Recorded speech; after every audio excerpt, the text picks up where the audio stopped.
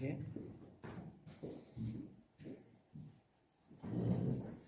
Verlang nou na die jare toe ek Sondagskool sang moes lei.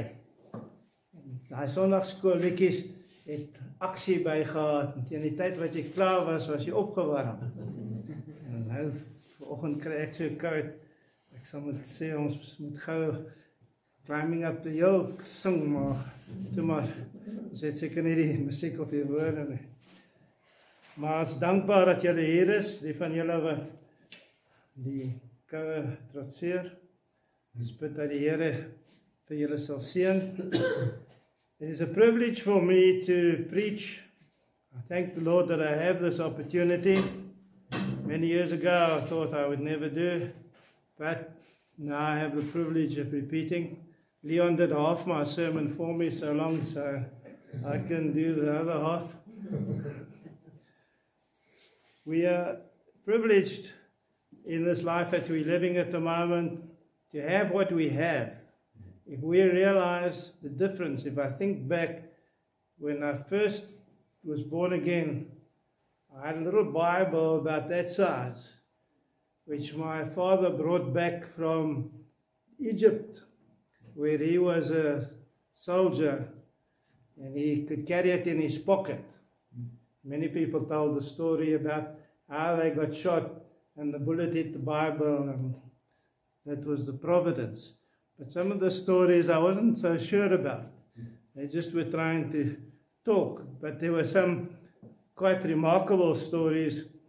And when I was going through the preparation for this sermon, I kept thinking of the fact that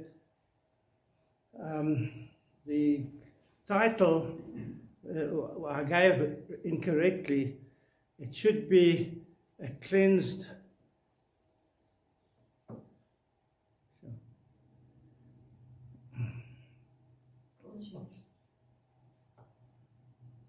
conscience. Sure. I've changed it so many times, and I've changed the sermon so many times, so if I get off track for a while, bear with me. I'm going to give you what I last wrote, and hopefully it's a blessing to you. Let us read Hebrews 9. The last time we shared with each other, we finished off a bit on Hebrews 8.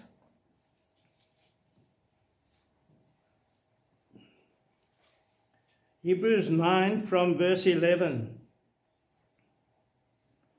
But when Christ appeared as a high priest of the good things that have come, then through the greater and more perfect tent, not made with hands, that is, not of this creation, he entered once for all into the holy place, not by means of blood of goats and calves, but by means of his own blood, thus securing an eternal redemption.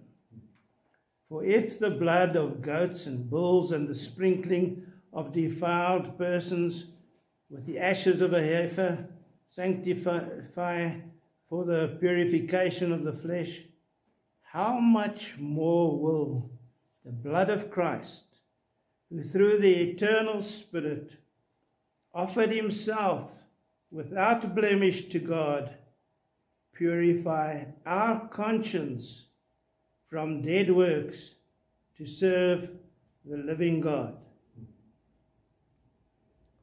That verse there is one of the most amazing I've read in a long time. And it seems like every now and again I'm seeing verses that I don't know why I didn't see them before, and see the power in them and the marvelous message that it contains. I just went through another book that I borrowed from somebody. It was written in 1995.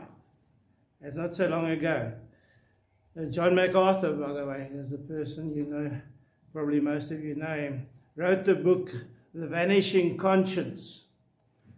I don't recommend it for bedside reading because it's actually very uncomfortable. At the first time I read it, I thought, yeah, this world's in a bad shape. The time I read it now, I realized the world is a lot worse than it was in 1994. In fact, MacArthur's long behind. He better write that, but he knows that. He's coming out with a lot of other stuff. But the message is, all of you here know and realize what we're going through. If you're not, the Lord help you to understand it so that you can cope with it as it gets worse and worse. And I've been watching the news of late just to kind of keep my mind on what's happening. And sometimes I just realize the wickedness and the lack of conscience is gone. I mean, the people who are supposed to be examples, leaders of countries, are getting worse and worse. So you tell your child, follow that guy, you've got problems. You better make sure that you know you're pointing your finger at and what it's all about. Here we have in the this message, through the blood of Christ, through the eternal Spirit, without blemish to God, purifying our conscience to serve the living God. A massive message. You go through this time and time again. Get it in your heart and your mind so that you can be comforted with the one thing that you serve, a living God. Notice that this is the triune God in one verse, including you. You see where you are in this thing? The purifying of your conscience, the purifying of my conscience is surrounded by the Trinity. It's just amazing when we see what comes out of this. Now I'm going to jump around today. I hope you've all got your pencils sharpened. I hope your hands are not too cold to write. And if you've forgotten your pen and your pencil, you're going to have to remember it in your heart. But most of it I've referred to before, so most of you will remember. Because I always love to start in Genesis. Good place to start. That's where the Lord started. That's where Adam started. That's where the whole story started. And started with a great fall. But there's some great messages that come out of it. If you turn to Genesis 1, there are 6 verses that I'm going to refer to you. I only meant for you to write them all down, except the first one. You can open up to there. Genesis 1, verse 26. Now, the reason I've given you the others is that you can check what's happening. This is not a once-off story that happened in Genesis and that everybody has forgotten about and that wasn't really important. In fact, this story is one of the most vital that hit the world. You talk about a crash or a disaster. This is what we found in Genesis. Now look at Genesis 1 and verse 26.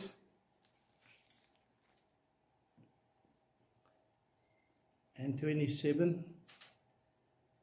27 is the one we're going to focus on and that we're going to pass on to our other verses. Now the other verses will be, we're not going to read them, but if you want to cross-check it, Genesis 5, 1, 9, 6, and then we get into the New Testament.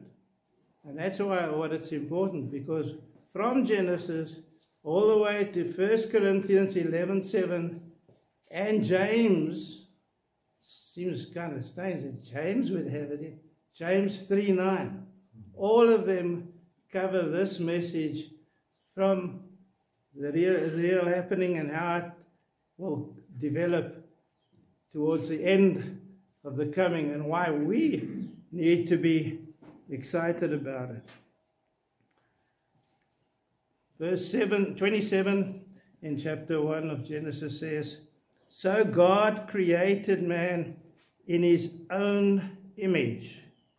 Male and female created he them." Have you ever sat back and really thought about it or give it a study? What does that mean, in his own image? And that's what these other verses say. It wasn't just Adam and Eve. That own image is in you. You might not believe it, but if you study it, you'll find out what is that image of God, which he created man in, and that he passed it on to us with. God made man and woman in his own image.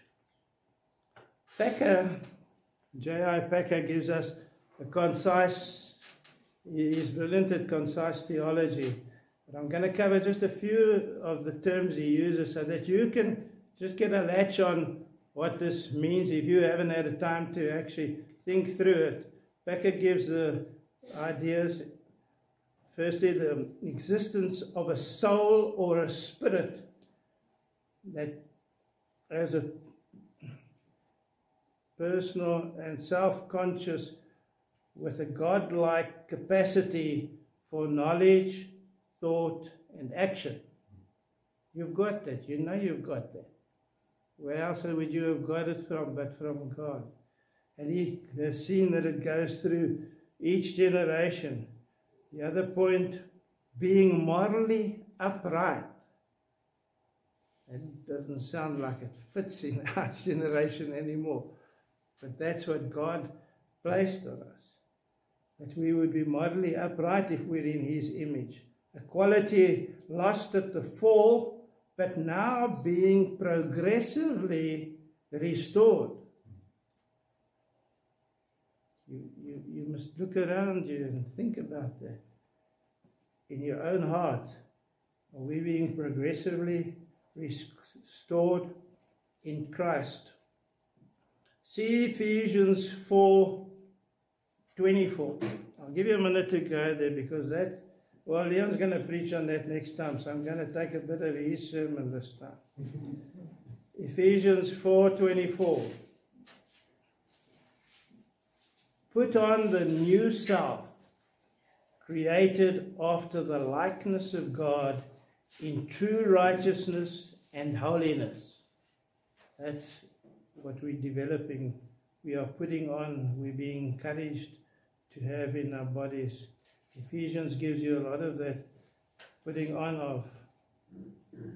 The other point he makes is dominion over environment, the human body as the means through which we experience reality, the God-given capacity for eternal life. Those are the things that he covers in what is God's image. There are other ways that other people have defined it. We will develop it slightly, but I want to focus on one or two of the most important parts. Our text in Hebrews, we will read it over and over to help us get it appreciated. But the thing that I want to emphasize, how much more will the blood of Christ, who through the eternal Spirit offered himself without blemish, purify our conscience? You got a conscience. You know where you got it?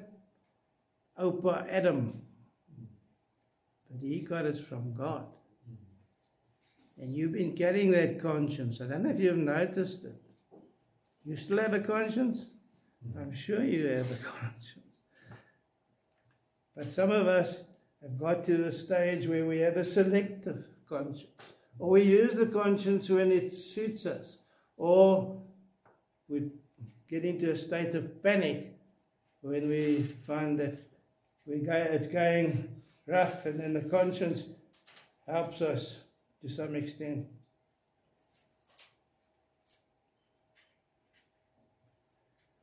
Just a little bit of info on the conscience. The first one I gave you was about the image, the same author of that helps us to understand conscience better. I'm going to just read 2 bits of passages from Packer again, Conscience and the Law. Conscience is the built-in power of our minds to pass moral judgments on ourselves. Not on Boetie or Sissy or everybody else, on ourselves. Approving or disapproving our actions, thoughts, and plans, and telling us if what we have done is assessed as wrong, that we deserve to suffer for it. Concluding at the end of this long session is given here. The New Testament ideal is a conscience free from guilt and able to guide us in the holy direction. The conscience can only be freed from guilt by the power of Christ's blood, once freed and protected in its freedom by the gift of justification. The conscience is able to grow through the teaching of Scripture and the means of grace in Christ, in Christian life.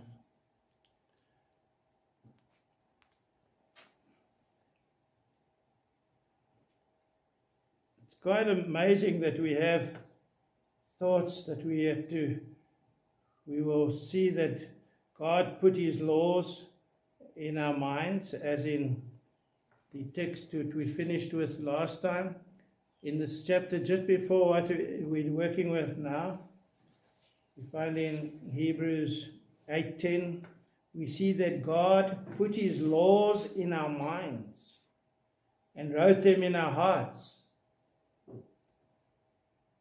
Our covenant God is and will be restoring his people of all nations back to his image. See how these things come together. God gave us an image, God's image. God gives us the law, put into our minds and our hearts. A lot of people think they're responsible for what you know.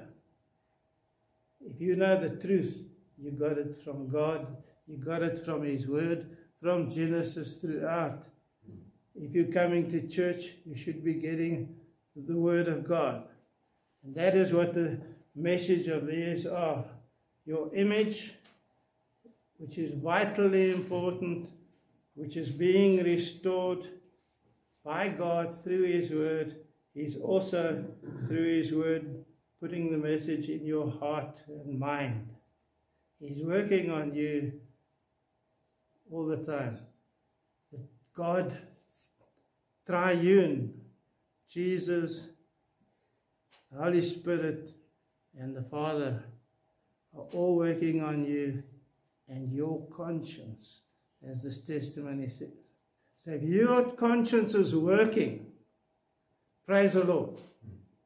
If it's not working, pray to the Lord, that your mind gets into gear with what he has in mind for you, so that you can hear what he wants to tell you, so that you hear what he is telling you, and you pay attention and use what he gives you. Romans 2:15 says, they show that the work of the law is written on the hearts, while their conscience also bears witness, and their conflicting thoughts accuse or even excuse them. Here's the whole thing wrapped up in one verse, Romans 2:15. You're sitting in a court case every day of your life. I don't know how many of you have been in a court, haven't, but the court case you're in here is with yourself, actually.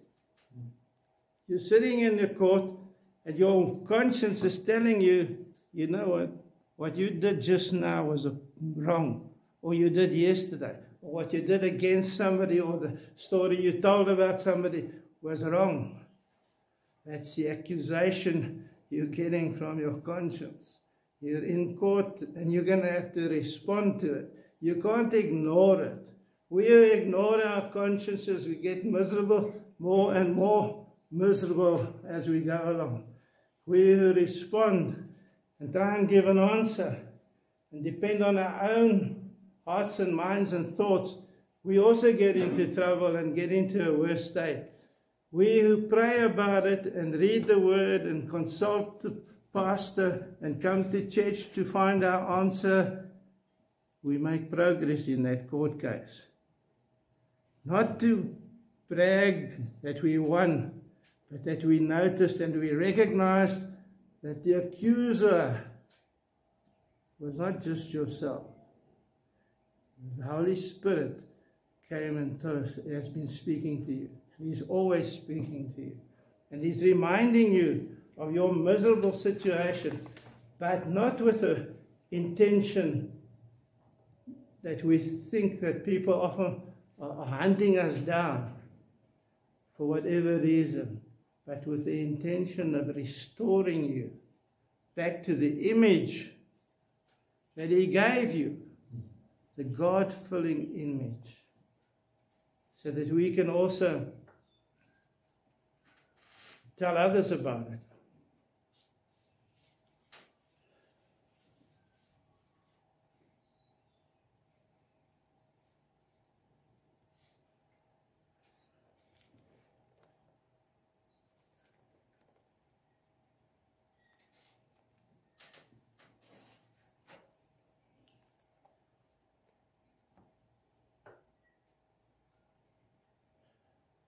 I was going to read a bit of a longer session to you, but I'm going to leave it and just give you a quick abbreviation. In spite of universal sinfulness. Well, this is a drastic statement. It's not from me. Okay, I'm not clever enough to say this. I didn't write down who said it.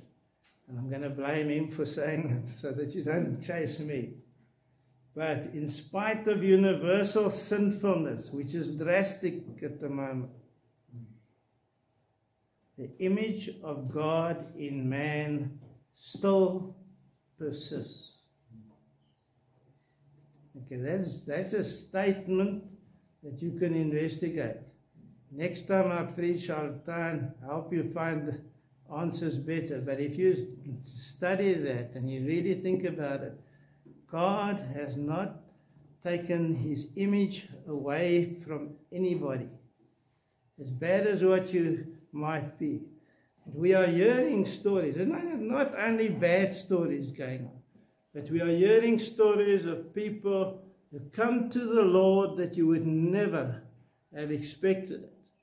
And the people who have led them to the Lord have been surprised at them coming to the Lord, because they didn't realize that the image of God still persists. Papua New Guinea, some missionaries reported back there of some of the conversions they had that they just were so astounded at. These are people that are still kind of like in another world. They had to teach them, create a language for them, teach them to use it, and then teach them the message, and they came to the Lord. It took 2 or 3 years for that to happen. But they were blessed by it, and they could sense, they told us, well, we got the message that they realized that in these people there's something there. And that something is what I'm trying to say here, is the image of God in man still persists. In some it's more obvious when they become regenerated and sanctified and they follow the Lord, and the Lord blesses them and uses them and gives them the opportunity that they need and can use to be a blessing. And I got to read this verse again. How much more will the blood of Christ, who through the eternal Spirit offered himself without blemish to God, purify our conscience from dead works to serve the living God. The Old Testament ceremonial cleansing and sacrifices, as seen in Numbers 19:13, in spiritual terms, left the sinner inwardly unchanged. Now that's a drastic statement as far as the cleansing of his sin goes. But as Leon gave us the idea just now, they were having sacrifices all the time. They followed the sacrificial system carefully. They had a ceremony yearly that they would do. Thousands of offerings would go up, and yet the people only sensed a ceremonial or a moral kind of experience from it. They didn't experience the cleansing of the sin out of their heart. And that's the problem that we have here too. Sacrifices or no sacrifices. The sin in the heart is what has to be dealt with. And that is what our text is telling us. The cleansing of the conscience is only accomplished by the voluntary self-offering of a man who was uniquely both morally perfect, without spot, and endowed with a divine spirit. How much more will the blood of Christ, our man who died, the only one who could, no one else could ever, because he was spotless, the Son of God, who through the eternal Spirit, the Holy Spirit, was Christ's companion, as Mark Jones calls it, throughout his life. And he was always, from the time he was conceived, through his baptism, through the desert, on the cross, the Holy Spirit was with our Savior, who through the eternal Spirit offered himself without blemish to God, purifying our conscience from dead works to serve the living God, our Father. How much more? Andrews, he clarifies, this is one of the books that I used, how much more effective is the offering of Christ accompanying two purposes.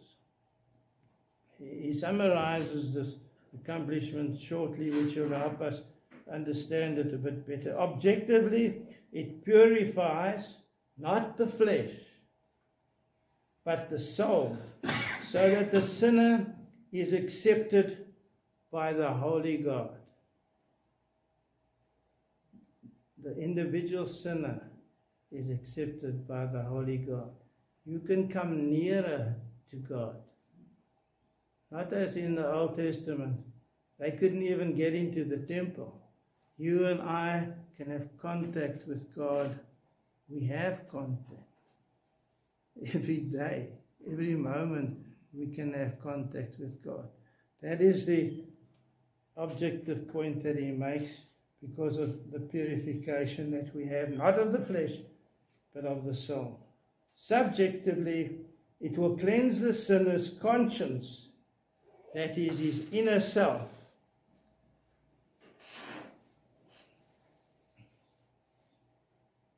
How do I know if the voice is my conscience or the Holy Spirit?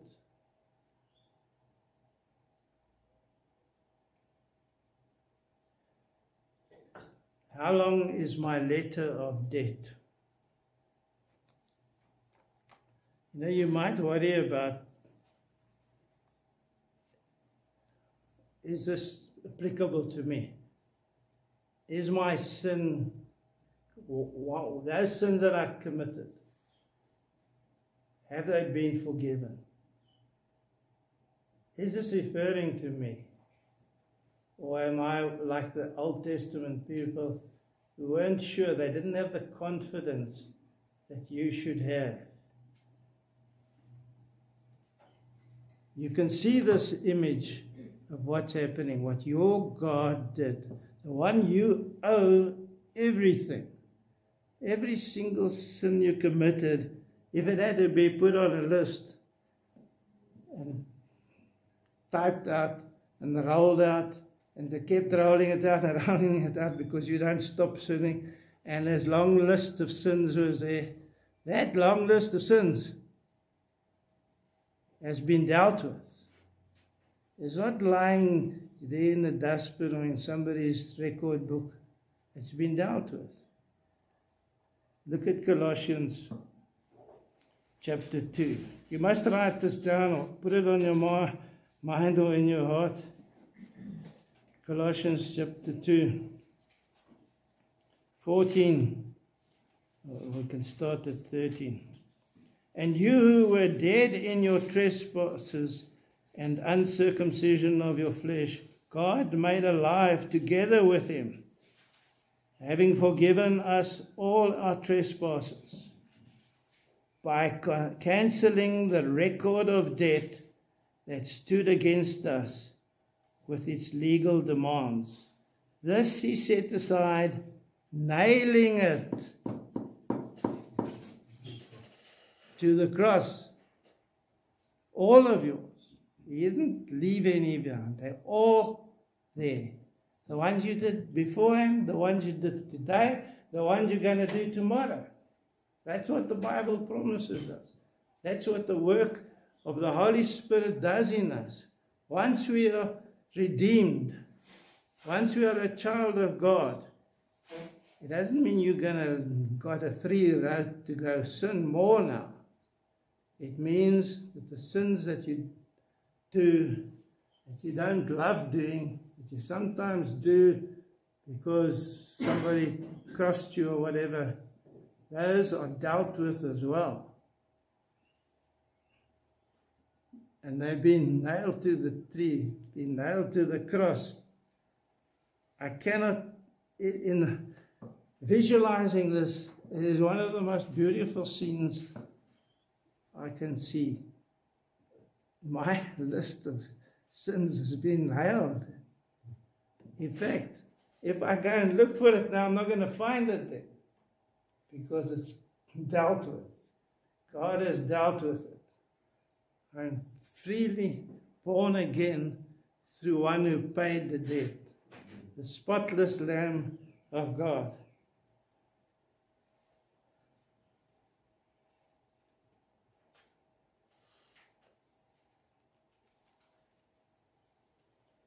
First Peter, this is our last reference. We must bring Peter into this because he has so much experience. Anybody could have said, but me, I did it all. I was the greatest sin. I did the worst of sins. I denied my Savior before he went to the cross. 1 Peter 4:21. Hear what Peter says to us.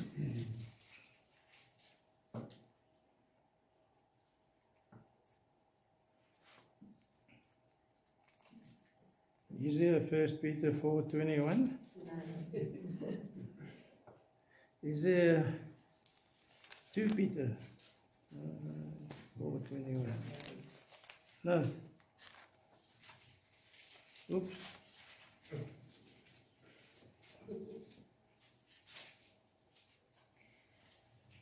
We're going to have to put that on the next sermon.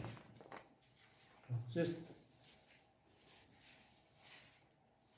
I can't quite remember the thought either. Pray for a good conscience. He encouraged us to do. 3:21. 3:21. Oh, okay, there we go. See, it helps to have a secretary coming to the service.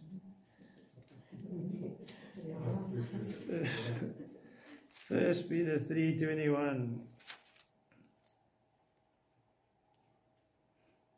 Baptism, which corresponds to this, now saves you not as a removal of dirt from the body, but as an appeal to God for a good conscience through the resurrection of Jesus Christ.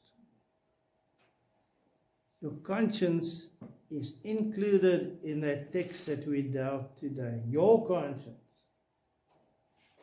covered by Jesus, the Holy Spirit, and the living God. Let your conscience remain in that situation. When you're struggling with your conscience, keep discussing it with the Holy Spirit, the Son, and the Father. You actually are talking to all of them at the same time if you address one. But they're working with you on your problem. And your image is, your godly image is being restored, which was given long ago. Praise the Lord for it, grow in it and trust it, because it's all God's work.